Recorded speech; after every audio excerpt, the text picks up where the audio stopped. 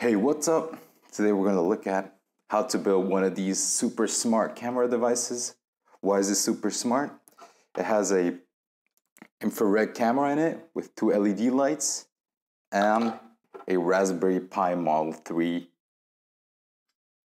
Boom. What else does it have? So it has like 3 3D printed parts. So it's the stand.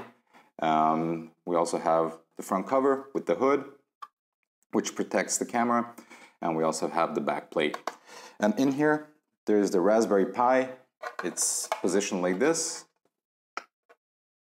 And then we also have the camera looking out the front, as you've already seen, like this right here.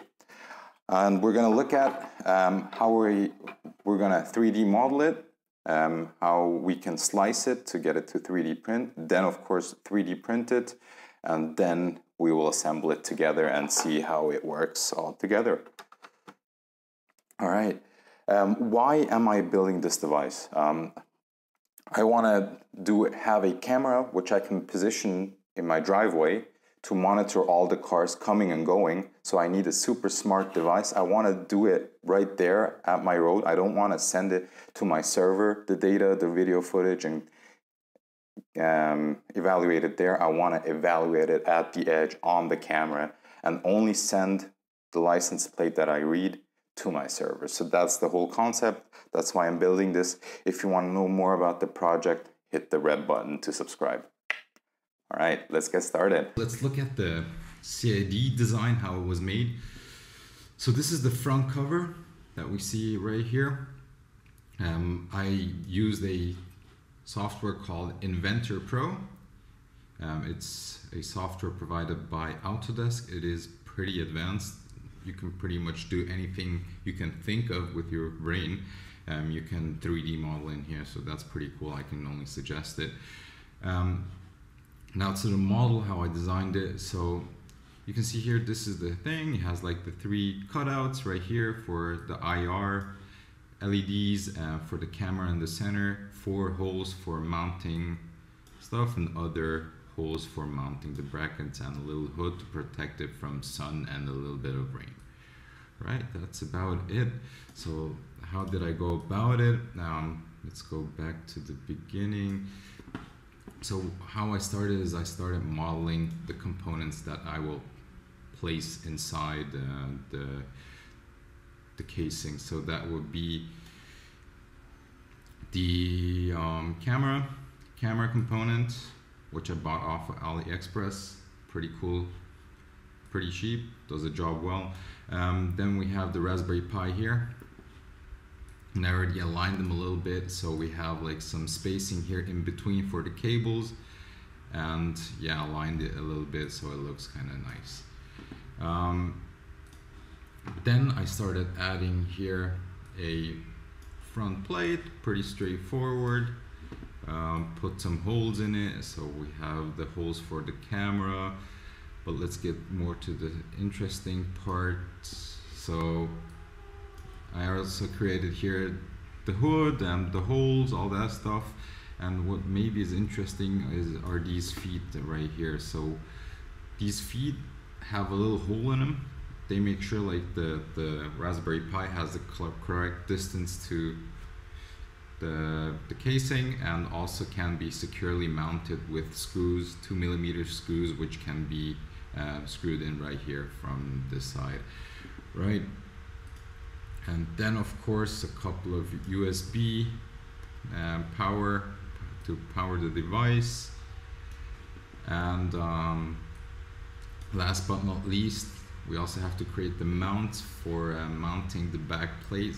So this is one thing, this is like the stopper. So once you slide in the back cover, it should stop at that point, so you know how far you should push in your back plate. And then there are also these holes to the side. It's the same hole size as here. So it's 2mm screws which can be screwed in to fasten the back plate to the front cover, right? So that's about it to the back plate design. It's not fully waterproof yet. That's one of the next things I would like to do, but I've not yet done yet. but that will probably be version 4. This is version 3. And let's quickly look at the other part. So this is pretty straightforward. It's just the back plate, and we're looking at the GoPro mount version. I will also post this one, but you will also have the regular one posted down in the description below, links to those. And I also created one of these things during development. I noticed like it's a lot easier if I can put it on this thing on my desktop, on my desk, for development purposes, right? But I will need to design something different once I put it out on the field, maybe mounted to a pole or something like that, right? So the other two parts are pretty easy to print. What I want to quickly look at is how to print this thing. So I have already exported the file. So let's go to my 3D models. Right, this is going to be 3.5.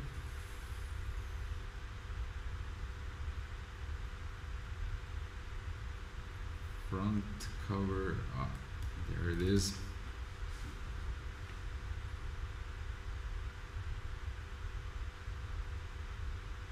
Give it a little sec there. All right. So while printing, I noticed a couple of things. So supports are super important.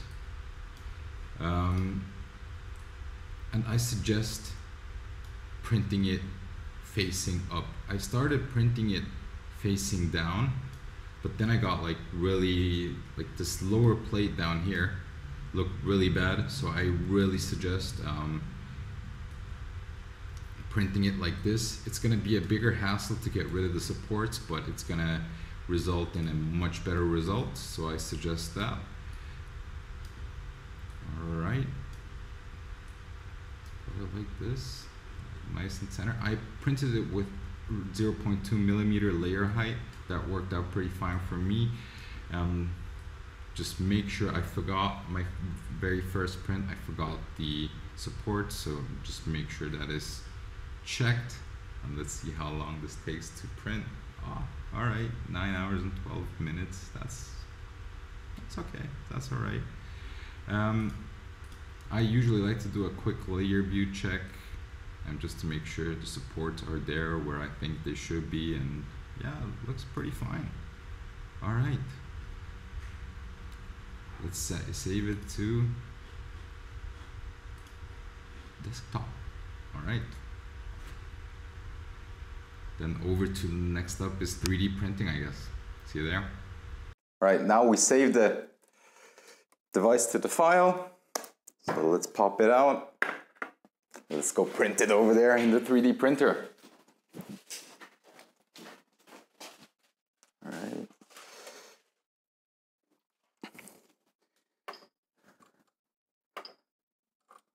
Right, where is it? There it is, front cover V3.5. Send it. Let's wait till it finishes printing.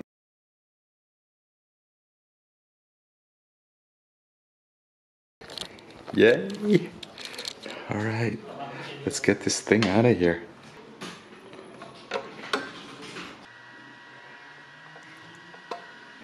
Man, looking good.